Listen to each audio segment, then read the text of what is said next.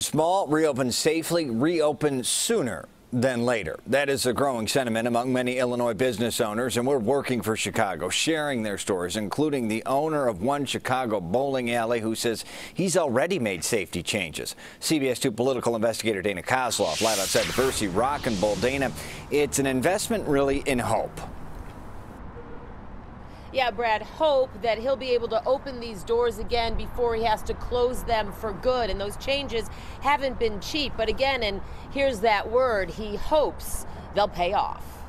How long can you go before it becomes dire for you?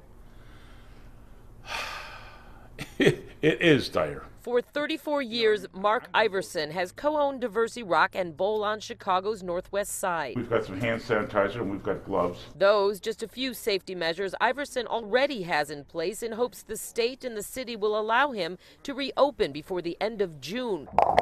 What he understands would be the earliest under the governor's current plan. Start out small, but start with something. In addition to hand sanitizer stations and gloves for all employees and bowlers, Iverson says he'll mandate employee temperature checks. He'll set up social distancing stations, only allow one person at a time to get drinks or food, and clean after every group finishes. Perhaps most notably, he's already installed plexiglass partitions between tables, spacing them out every couple of bowling lanes. We can segregate customers with a plexiglass shield, with distancing. They're more than 6 feet apart. How much has this cost?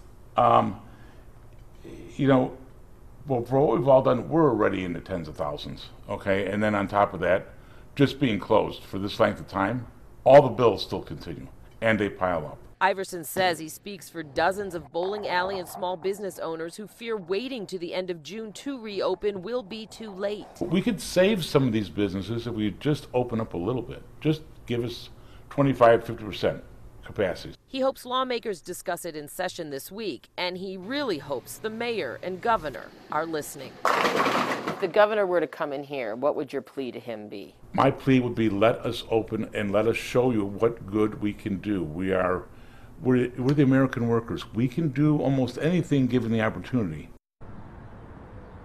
One other specific safety measure, Iverson says they have a spray that they would use to spray down all shoes after every bowler uses them, a spray that kills all germs. Now, whether anything will change with the governor's reopening plan after they meet this week, lawmakers meet this week remains to be seen, but certainly a lot of those lawmakers heading down to Springfield on Wednesday have voiced similar concerns. I'm live in Avondale. Dana Kozlov, CBS 2 News.